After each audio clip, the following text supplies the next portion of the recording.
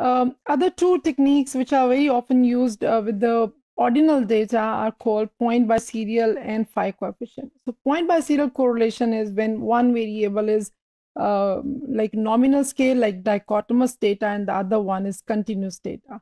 There are many examples. For example, we want to see the scores and then male and female. What is the relationship between that? If male are scoring more or the female are scoring more.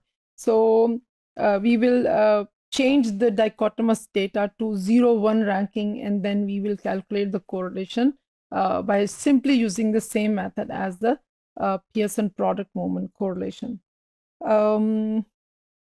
So a variable with only two values is called a dichotomous variable or a binomial variable. For example, male, female, for example, college graduates versus non-college graduates, for example, older than 30 years or lesser than 30 years, younger than 30 years. So if you have one dichotomous variable in the other one continuous variable, you simply will go for the point by serial correlation. To compute the point by serial correlation, the dichotomous variable is first converted to numerical value by assigning value of 0 to one category and the 1 to the other category, and then regular Pearson product moment correlation is used.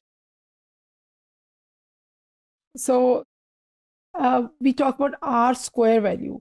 Whenever we are using correlation, we usually determine the amount of variance explained by one variable in the other variable by calculating R square, which is also called coefficient of determination.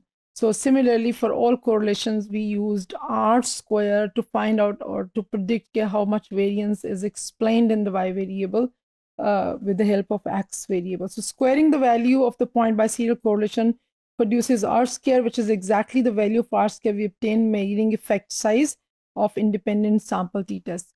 जैसा हमने बाकियों में भी R square हमने calculate किया है, R square simply बताता है कि आपकी effect size या amount of variance which can be explained by the independent variable into the dependent variable.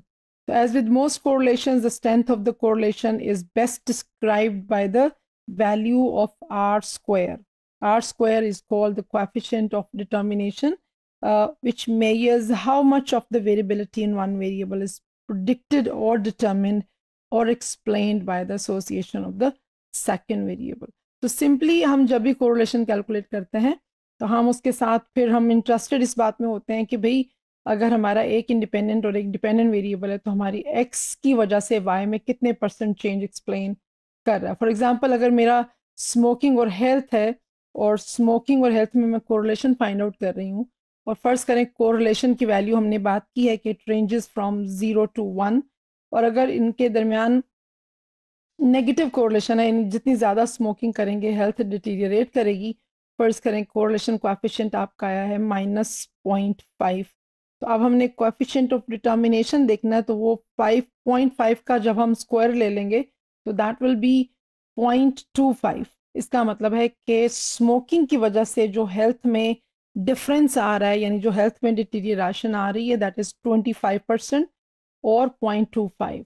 और इसका मतलब कि 25% variability is explained in the dependent variable which was health with the help of just one independent variable which was smoking. So हम हर correlation method हम कोई भी use करें हम उसके अंदर R square यानी coefficient of determination निकालते हैं to find out कि क्या है. लेकिन sometimes correlation में आपका IV DV नहीं होता, simply आप दो variables में relationship find out करना चाह रहे होते हैं. You not necessarily specify कि जी ये IV है और ये DV है. समटाइम्स आप डेफिनेटली करते हैं, समटाइम्स आप नहीं करते बिकॉज कोरिलेशन का मतलब ही ये है कि it just states that two variables are moving in same और the opposite direction. You don't infer any causation और कॉजालिटी. चौथी और आखिरी टेक्निक जो कोरिलेशन में बड़ी हम यूज भी करते हैं that is phi coefficient. Phi coefficient में क्या होता है कि हमारे दोनों के दोनों वेरिएबल्स एक्स और वाई हमारे डाइकोटोमस होते हैं. मसलन मेल और फीमेल और स्मोकिंग. सो हमारी जेंडर और स्मोकिंग दो वेरिएबल्स हैं. जेंडर भी हमारा डाइकोटोमस है और हमारा जो स्मोकिंग है वो स्मोकर और नॉन स्मोकर वो भी हमारा डाइकोटोमस है. तो दोनों डाइकोटोमस वेरिएबल्स हैं. हम इनके दरमियान कोरिलेशन फाइंड आउट करना चाहते हैं. इसमें हम अगेन बिल्कुल पॉइंट बाय सीरियल की तरह ही उनको असाइन कर देंगे नंबर्स, तो एक को हम 0 असाइन कर देंगे और 1 कर देंगे। फॉर एग्जांपल मेल को 0, फीमेल को 1, और उधर स्मोकर को 0 और नॉन स्मोकर को 1 कर देंगे, और फिर उसके दरमियान हम रिलेशनशिप फाइंड आउट करेंगे। पाई coefficient basically is a test of association, हमें बताता है कि दोनों एक ही डायरेक्शन में है या वो उनके दरमियान कोई रिलेशनशिप या एसोसिएशन है कि नहीं है। और बाकी जब हम उनको कन्वर्ट कर लेते हैं 0 1 में और दूसरे वेरिएबल को भी 0 1 में, तो फिर हम बाकी वही फॉर्मूला पियर्सन प्रोडक्ट वाला ही कोरिलेशन का लगाते हैं to find out the relationship between the two variables.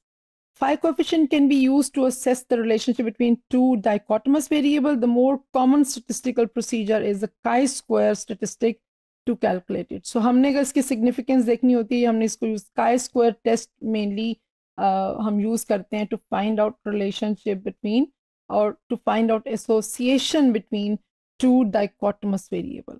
लेकिन पीछे वो जो हमारी टेक्निक है, प्रोसीजर, वो वही हमारा Pearson product moment correlation. So this was some overview about other correlational methods. You see कि हमारा अगर स्केल ऑर्डिनल है वेरिएबल का, हमें बहुत इंपॉर्टेंट है, बहुत ज़्यादा। मैं कहती हूँ कि स्टार्ट्स के अंदर अगर आप वाकई प्रो बनना चाहते हैं तो मेनली आपने स्केल ऑफ मेजरमेंट को बहुत अच्छी तरह समझना है, क्योंकि आपकी रिसर्च के अंदर भी जाके आगे हमने कौन सा डिज़ाइन यूज़ करना है, हमने कौन सा एनालिसिस यूज़ करना है, हमने कोरिलेशन किस तरह से फाइंड आउट करनी है।